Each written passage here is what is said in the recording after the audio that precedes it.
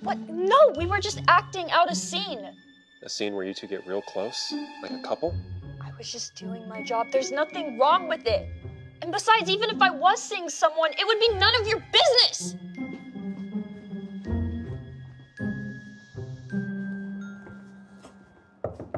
Hey! I heard you got the lead role. That's amazing. I knew you'd kill it. Jane, what is Edward doing here? Who? Come on, you know who I'm talking about. Oh, gosh, you still don't know, do you? Know what? Well, he's actually the investor of this movie. This is his project.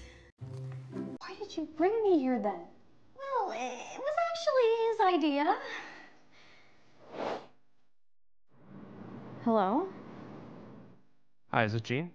Who is this? This is Edward Arduin. I recently invested in a film project, and I want you to take your friend Thelma.